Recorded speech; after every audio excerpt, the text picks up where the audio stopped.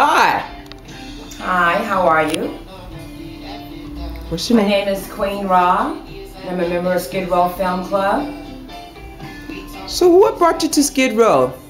What brought me to Skid Row was after 9/11, I ended up coming forward back to LA, and times were a little hard, rents were high, and I was living in my truck, and I didn't have a place to stay, and so I got placed in the SRO on 7th and Central, and so I was there, and I had a home there, but I was homeless in my truck, and eventually I got housing through Skid Row Housing Trust. So I had a little room, and I was in that little room, and I went through a deep depression while I was in that room. And what brought me out of the depression was shortly after the movie The Secret came out, I discovered something called the Passion Test by Chris and Janet Atwood. And so in my little room, I took the Passion Test and I found out that my top 5 passions were not matching my actions. So those were your barriers when you was living in Skid Row that you came against when you was living down there? Yeah, my barriers were like, I didn't even know, I was undiagnosed. I didn't even know I was suffering from depression. So I was diagnosed with clinically depression, and I'm pulling myself out of that depression now through living my passions. And that is how you overcome all those barriers?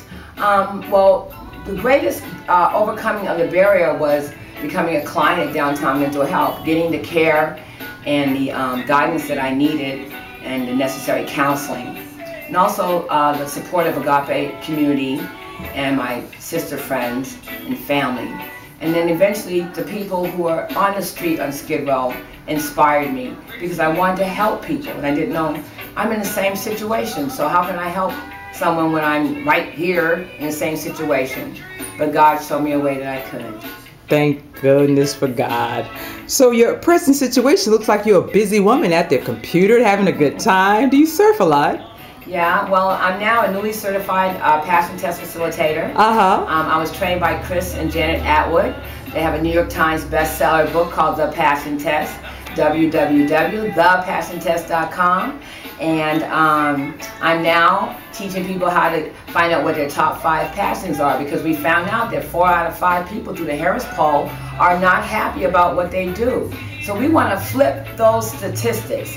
And by topping it upside down, I am here to serve our community. So, after living all those many years, how many years was it? I lived 2 years on Skid Row. Okay. Would you change anything?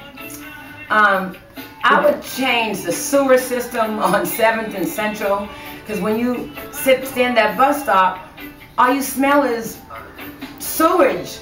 And there's something going on in that system that needs to be cleaned up. I'd also change the food that is served at the mission to a more organic, healthy food that would help people heal themselves through their diet. Well, thank you very much for this interview, and hope you have great success in the coming years. Thank you so much, and I'd like to tell everyone that I have a MySpace page. It's myspace.com/Sisters Circle of Love. I'm offering free counseling for the Passion Test for the month of November. See you later. 1, 2